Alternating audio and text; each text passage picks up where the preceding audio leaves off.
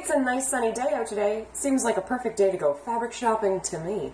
But every day is a good day to go fabric shopping to me. Who am I kidding? Let's go.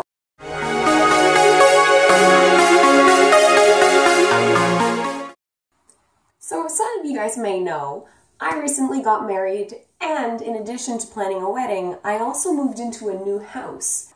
So needless to say, my life has been pretty busy recently, and I haven't had a lot of time to do what I love most, which is sew and craft and cosplay. But now that my big projects are done, i.e. house construction and wedding, I can get back to my hobby. And that's what I'm going to be doing today. I have convinced my sister-in-law and my mother to come to JoAnns Fabrics with me, which means a trip down south. So I'm going into this trip with a couple of ideas of costumes I'd like to make eventually, but what I'm actually going to do this time is not have any firm plans. I'm going to let the fabric decide. I'm letting the fabric decide what I'm going to leave with. If I'm going to have a new project, or if I'm just going to have like some small crafty things to do. So that's what the plan is for today. I'll see how much vlogging I can do in the store, because my mom and my sister-in-law are both normal and wonderful people, and I am critically embarrassed of myself. So we'll see if that actually happens. Maybe. Just got here and I've already picked up 3 things that I had no intention of buying initially. It's starting good. This is coming along the lines of stuff I would want for Maleficent. This silky apparel fabric. I could probably want something more along these lines. It doesn't show up very well in the camera, but it's a little less pingy than this is. It's a good option. And it's on sale.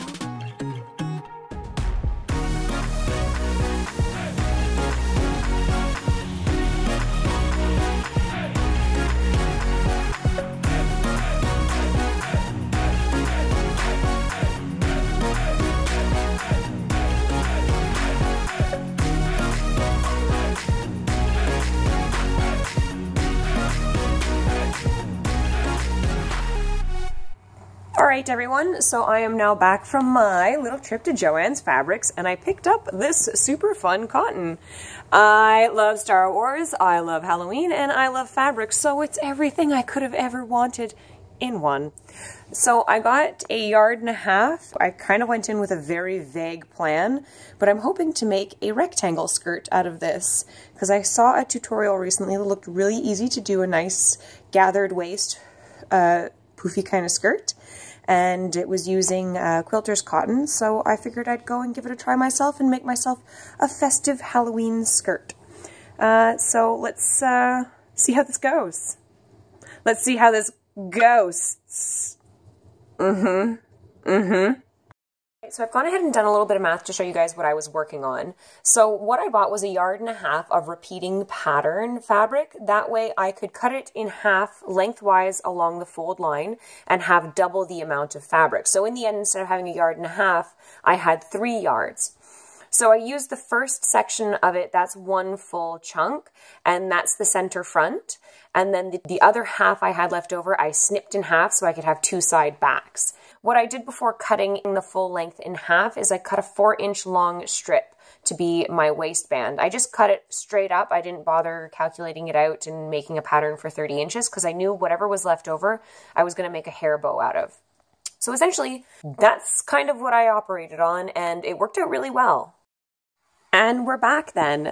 So this project actually went really, really well. It didn't take as long as I was expecting it to. It was a quick 2.5 hours to make this whole thing from start to finish. And it is poofy as all get out when you're wearing it, especially when I'm wearing my poofy little crinoline underneath it. It's adorable. My only negative comment about it is actually the fabric itself. While it's cute and I love it, it reads much nicer when you're up close, because when you get farther away, I find it just kind of like very distracting because it's so busy.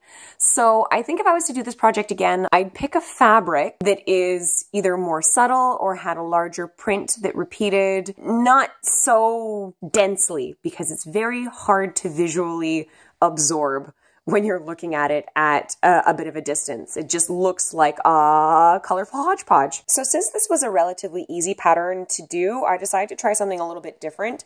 And this time I French seamed my side seams, which is a method of doing up your seams so that all of the raw ends are encased inside itself. And you do that by sewing the bad sides to bad sides, and then flipping that seam inside out and sewing good sides to good sides, which means that your raw edges are encased in this nice clean finish. And something else I tried to focus on this time was a little bit of hand sewing. So I actually sewed in the inside of my waistband with a slip stitch, so that none of the stitching was visible to the outside and I didn't have a line of sewing going along the waistbands. I usually hate hand sewing because I find it tedious, but it's one of those things that I think makes some of your work a lot cleaner and nicer.